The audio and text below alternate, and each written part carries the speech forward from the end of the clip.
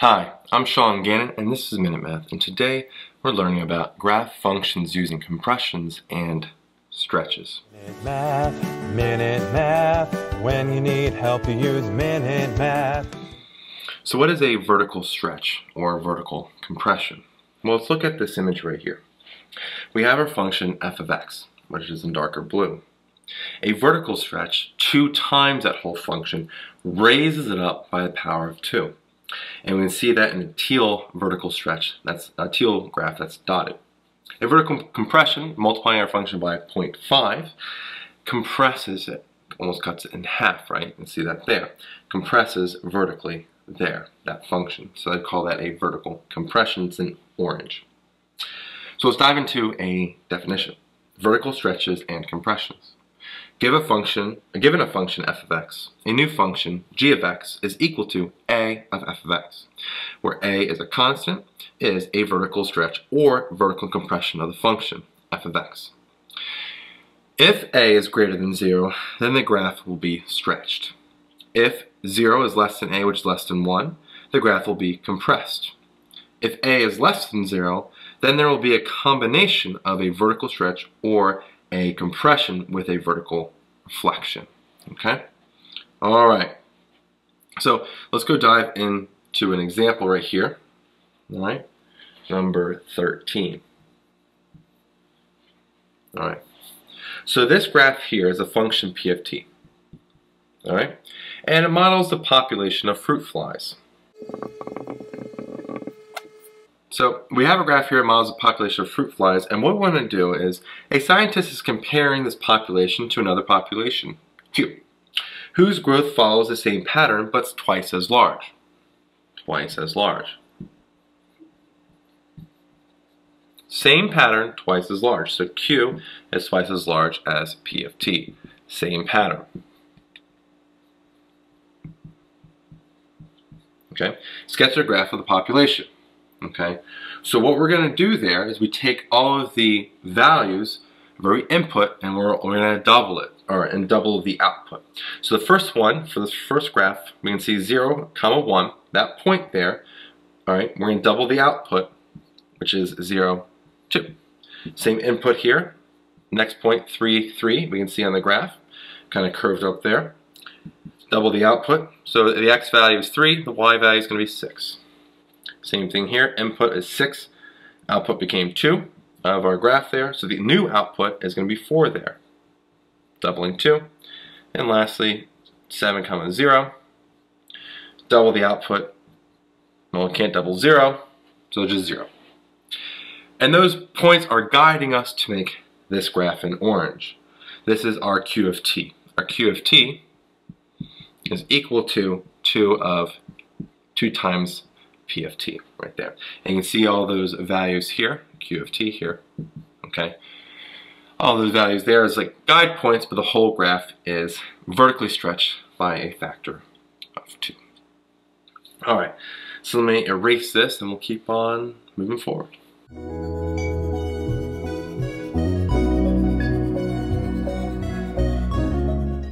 So we're given a table here for f of x.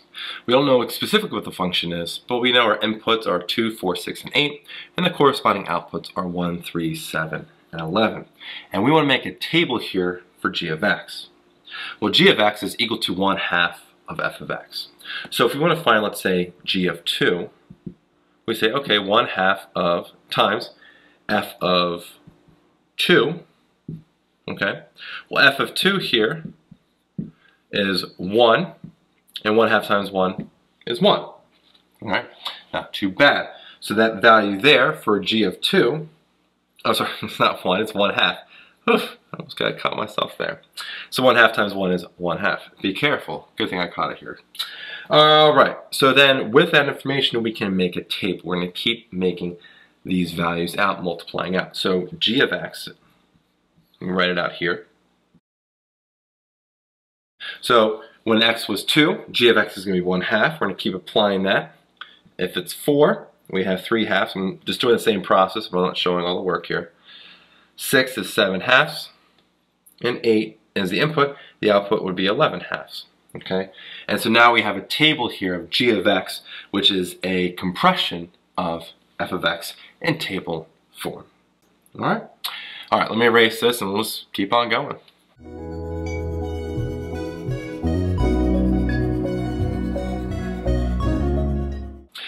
So we want to recognize a vertical stretch. We have this graph g of x. Okay, g of x is based off of the toolkit function f of x equals x to the third power. But it's some compression or stretch of it. So how do we go about trying to find that? Okay, well, let's go find a value that we can see on g of x. What is g of 2? Well, g of 2, x value is 2, the y value is 2 as well. And we use that as a base point. Okay, so this is a cubic function. What is f of 2? Well, f of 2 would be 2 to the third power, which is 8. So normally, when f of 2, put 2 in for x, we should get an output of 8. But g of 2 says it's an output of 2. So what do we know about that? Well, they're 1/4 off, right? So the outputs of g appear to be 1/4 the outputs of f. Okay? Because, we can see it here, because g of 2 is equal to 1/4 f of 2. So if we estimate that using the equations here, we can say g of x is equal to 1/4 f of x. Alright? And if f of x is x to the third power, g of x we can anticipate to be 1/4 times x to the third power. And now we have an equation, roughly what we think g of x here is. Alright, let me erase this and we'll keep on moving forward.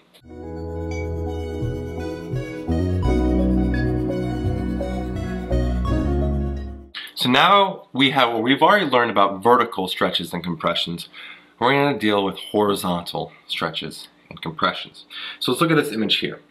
We have our function y equals x squared. Okay, it's in dark blue. First we have a horizontal compression there in that teal color. And it's moved in almost like in half. But notice by cutting it in half, like pressing it in, we actually have a 2 in front of the x value. So we have y equals parentheses 2 times x, all of that being square. The horizontal stretch being pushed outwards is in orange. And we have 0.5 on the inside times x, all square. Okay, so it's almost like the opposite of what you might think. Okay, that the horizontal compression has a larger value on the inside, and a horizontal stretch has the smaller value on the inside. Okay, but let's get to a true definition here for that. Horizontal stretches and compressions. Given a function f of x, a new function g of x equals f of b times x, where b is a constant. It is a horizontal stretch or horizontal compression of the function f of x. If b is greater than 1, then the graph will be compressed by 1 over b. If 0 is less than b, which is less than 1, then the graph will be stretched by 1 over b. If b is less than 0, then there will be a combination of a horizontal stretch or compression with a horizontal reflection. Okay? Alright. So what we're going to do here is we're going to dive into this example. Alright, so suppose a scientist is comparing a population of fruit flies to a population that progresses through its lifespan twice as fast as the original population. In other words, this new population R will progress in 1 hour the same amount as the original population does in 2 hours. And in 2 hours, it will progress as much as the original population does in 4 hours. Sketch a graph of this population. So what do we know? Well, we know R of 1 is equal to P of 2, okay? So again, R is this new population, P is the existing one. R of 2 is equal to a population of 4 in general. So, generally, we can say R of T is equal to P of 2T. Whatever's on the inside multiplied by 2, we have P of T there, okay? So let's look at this graph here. We have our original graph, original population P of T, which is A. we're compressing that horizontally, okay? We have 2 there, a value that's greater than 1. And that is R of t. We can see that in part B, the whole thing is being compressed horizontally right there, okay? All right, so let me erase this and we'll keep on moving forward.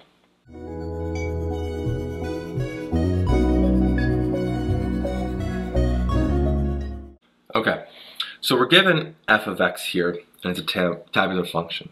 We have x input 2, 4, 6, 8, and the outputs are 1, 3, 7, 11 for f of x. We're given g of x is equal to f of 1/2 of x, and we want to write g of x as a table. Okay, so how do we go about doing that? Okay, well, what is g of 2? Okay, what is g of 2?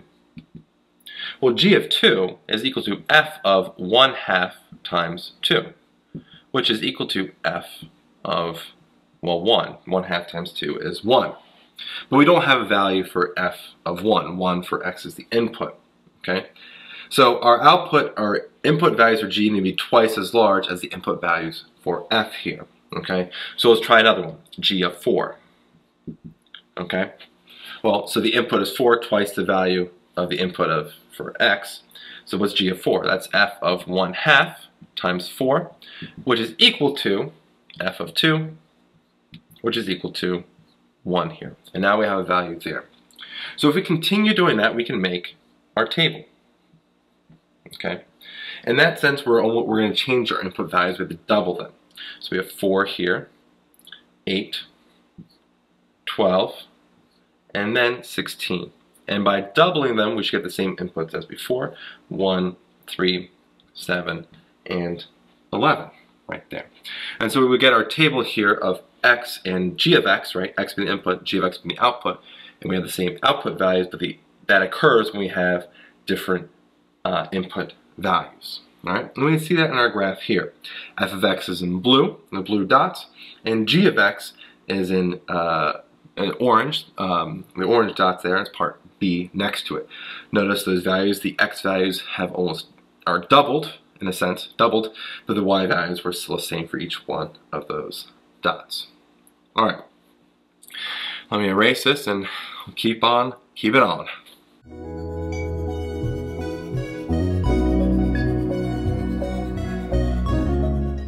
All right, so we're recognizing a horizontal compression of a graph. We're given this graph right here.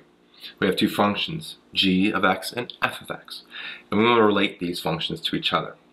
So when I look at that, I like to find, well, let's look at an endpoint there. The g endpoint, g of x, has an endpoint at 2, 4, and f of x has an endpoint at 6, 4. Okay, so fx is the endpoint. These are the endpoints. Okay, endpoints at these values. So let's look at that there. It looks like there's a compression going on from f of x to g of x. Okay, so we can see that g of 2 equals f of 6. So that 6 times 1/3 is equal to 2 there. So with that, we can say we're pretty confident here that g of x is equal to f of 3 of x, right? Kind of opposite of that 1/3. So g of x is equal to f of 3 times x. So we have a horizontal compression of 1/3. Okay? All right. Hopefully you learned something here on how to graph functions using compressions and stretches. If you did, please subscribe to this YouTube channel and like this video. This helps us make more free math lessons for you and for everyone else. And as always, thanks for watching. Minute Math. When you need help, you use Minute Math. Minute Math. Minute Math. When you need help, you use Minute Math. MinuteMathTutor.com.